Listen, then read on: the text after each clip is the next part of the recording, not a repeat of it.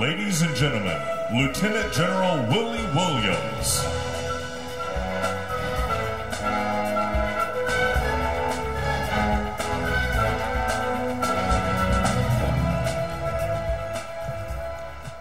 Well, good evening.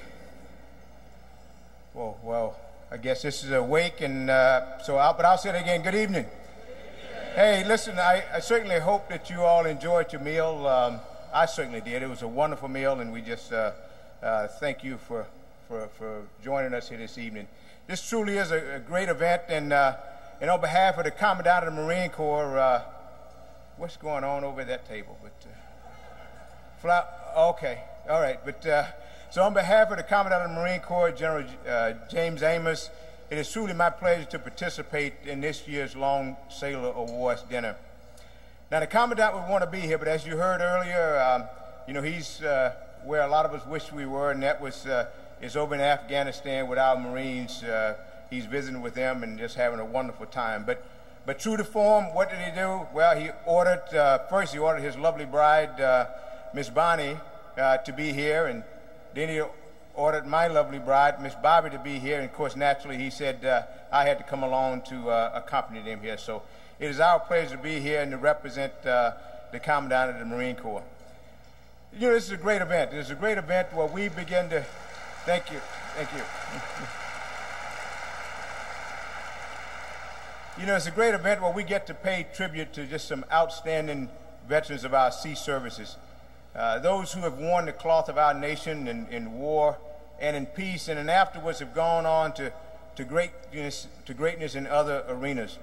Now, one of the ones who we're honoree tonight is Mr. Jerry Coleman.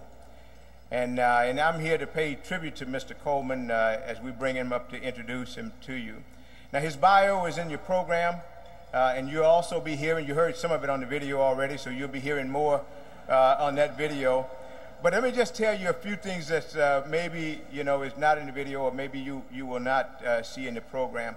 First of all, Mr. Coleman was bitten by the Marine Corps bug when he was a young lad.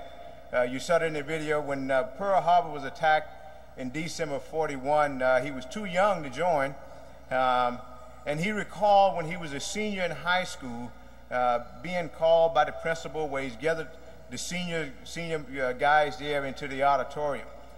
And as he's in there with all of them, all of a sudden, in the back of the auditorium come these two naval aviators. Now, according to Jerry, he said the wings they wore looks about 15 feet wide, and it was made of solid gold. I mean, that's his recollection of them. And that's how all of a sudden he became wanted to be a naval aviator. He really was seduced by all those medals and ribbons and badges that they wore. And when you read all through his bio, you would see that, in 1951, after the World Series, he had been to war, he had been to active duty, and come back, went to play some ball. And then he was out still playing ball. And then after the World Series, he was called by a superior officer there in Alameda, California. And Jerry thought that they were just coming for a casual meeting. And really, he was being recalled into active duty. So he, all of a sudden now, he's been, he's had the Marine Corps that has gotten him twice when he didn't know it, even though he never had that happen to him on the baseball field. But the Korean War was not, it was anything but dull for Jerry when he was there. He had two truly close calls with death. One is that he was on a mission and his radio went out, and he was forced to land his Corsair attack bomber in heavy cloud cover. Now, there was another crippled aircraft that was also headed in the same direction that Jerry was having. Apparently, this other aircraft had flamed out over the runway at the same time that Jerry was trying to land his. But now this other one had more speed, and you know how aviators are. He told me that the others had more speed than him, so the other one was able to come and get ahead of him and went in and landed just as it blew up, as it hit the runway. And then on another time, as he was flying, his aircraft lost its engine just as he was taking off, and he was loaded with 3,000 pounds of bombs on board. And And again, Jerry, he's thinking about how is he going to get out of this. That he just knew he was going to die, and that he was going to crash this thing. But he thought to himself, he said, well, bombs don't blow up unless they're armed. So his bomb was not. So he just jettisoned them there over the runway, and he was able to land. And for that, he's here with us today. But Jerry went on, as you all recall, as you look through his bio, you would see that in 2005, he celebrated his 33rd season as the voice of the Padres. And he was inducted into the National Baseball Hall of Fame during that year as an announcer. Now, I also grew up some time in San Diego, and I remember the voice of the San Diego Padres because I started my career out in San Diego, and I attended a number of Padre games. Now, I'll just have to tell you that I'm a country boy from the hills and fields of Alabama, and I really had a hard time understanding some of what Mr. Coleman was saying. When you look at some of what he's saying, I'm going, what in the world is he talking about? And I'll give you a couple of examples, and then I'll be done. But for one, I was attending this game, and I heard Jerry say that a day without newspaper is like walking around without your pants on. And then on another, I heard him, he said, there are two heads to every coin.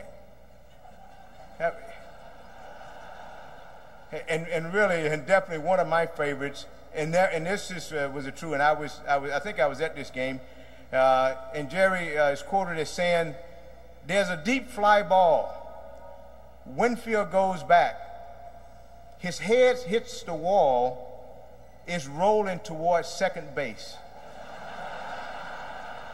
And there I'm wondering, okay, but, I've watched a lot of Dave Winfield. I watched him play ball, and I thought he lost his head when he went to the Yankees, but I certainly didn't think he lost his head there. But anyway, and as you all know, in 2005, Mr. Coleman was also inducted in the Marine Corps Sports Hall of Fame, and we're certainly proud of that. Nicknamed the Colonel, he's the only Major League Baseball player to have seen combat in 2 wars.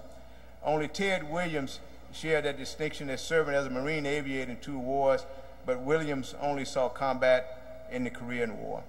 And as of November 2010, Mr. Coleman was the oldest active play-by-play announcers in baseball. And also in 2010, he is quoted as saying, quite honestly, the most important time of my life was the 5 years I spent in the Marine Corps. No question about it.